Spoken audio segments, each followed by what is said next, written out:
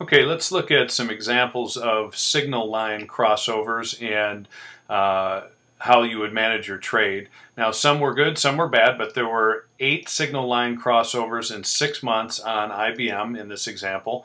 Now, what you've got here is you'll see your first signal line crossover right here, which was a bearish crossover. That's where the black line was crossing through the red line. That would have been a sell indicator that would have happened right about here. Okay, now that did not result in much of a gain if you were going short, but then you'd see the red line cross through the black line here. Okay, the faster moving average was crossing through the slower moving average, which resulted in a good buy point right here, and so you saw the stock make a nice run.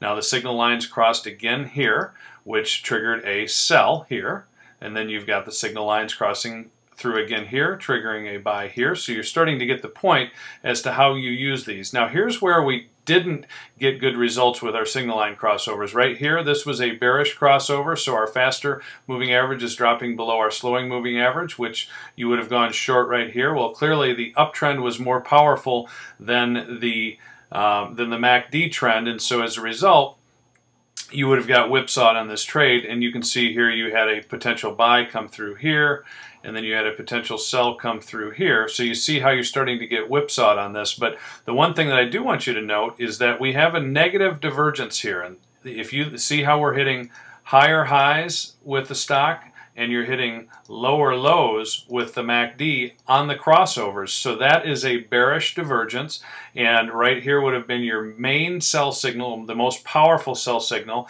and you would be short this stock at this stage. So what I wanted you to note was, again, the uptrend was very powerful, but the MACD was losing steam right through here. So this is how you use signal crossovers as a way to manage your trade and identify good entry and exit points.